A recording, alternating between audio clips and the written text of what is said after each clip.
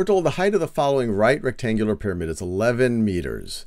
What is the lateral surface area of the pyramid, and what is the total surface area of the pyramid? Have a go at this, and then we'll do this together. Okay, so first of all, lateral surface area is going around the sides of this three-dimensional figure, what that total surface area is. If you take that surface area, the lateral surface area, and then add it to the base right over here, the surface area of the base, then you're going to get the total surface area. So let's just start with lateral, and then we can figure out total after that. Well, to figure out lateral, we have to figure out the surface area, or the area, of each of these 4 triangular surfaces. And this being a right rectangular pyramid, we can assume that its peak, its top right over there, is right over the center of the base. Now, why does that help us? Well, this is going to help us recognize that this side over here in the back has the same surface area as this side here on the right. I guess this is on the left, this is on the right. And the side in the back, that over there, is going to have the same surface area as the side on the front, right over there. What we also know is that since this is at the center, we know that this distance is going to be half of this 10, so it's going to be 5 meters. And we know that this distance right over here is going to be half of this 6, is going to be 3 meters. So the first thing we can do to figure out the height of this right-hand side, which is going to be the same as the height of the left-hand side, is we can use the Pythagorean theorem. So how do we do that? Well, we know that 11 squared plus 3 squared is going to be equal to this height squared. Let's call this h. So we say h squared is equal to 11 squared. Try to find that same color. 11 squared plus 3 squared. And we're assuming everything is in meters. 3 squared. And so we get h is going to be equal to the square root of 121 plus 9, which is equal to the square root of 130. Square root of 130. And let's just leave it like that. And let's just assume that you can use a calculator in this, and we need to round to the nearest square meter when we're all done. So it might be simple just to leave this and not try to simplify that. So that's the height of this side. And now if we want to figure out its area, we know an area of a triangle is just 1/2 times base times height. So this area, let me do this in a color that you can see.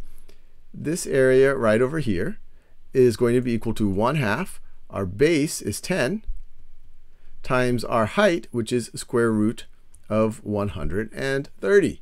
So this is going to be equal to 1/2 times 10 is 5. So it's going to be 5 times the square root of 130. Now, there's 2 surfaces with that area, the one on the right and this one that you can't see, or you can only see if this is transparent, on the left.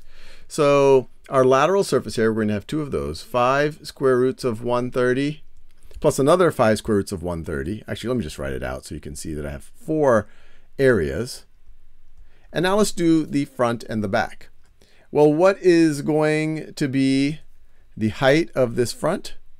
Well, we can use the Pythagorean theorem again to figure this out. And I don't know, let me just call that x, since I already used h. Well, we know that x squared, the hypotenuse squared, is going to be equal to this length, 5 squared, and we can just say that's going to be 25, plus this length, or this height, I guess I could say, 11 squared. So plus 121, plus 121. And what's 25 plus 121? That is, let's see, that's 126, 146. And so we get x is equal to 146. X is equal to, or I should say, is equal to the square root of 146.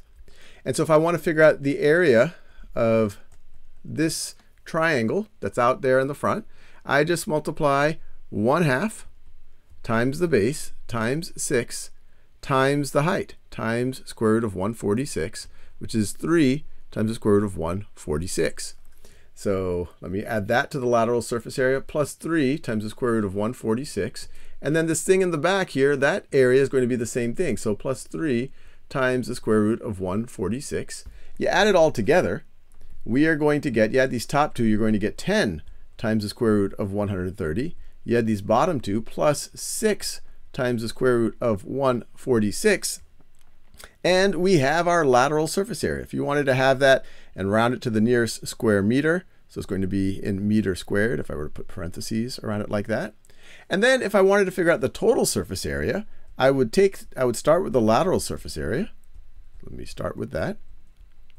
And I would add the surface area of the base. And that one's pretty straightforward. The width times the depth, or the width times, we call this width times depth. 6 times 10 is going to be 60 square meters. So plus 60 square meters. So this top one is lateral surface area, and then this one that includes the area of the base is total surface area.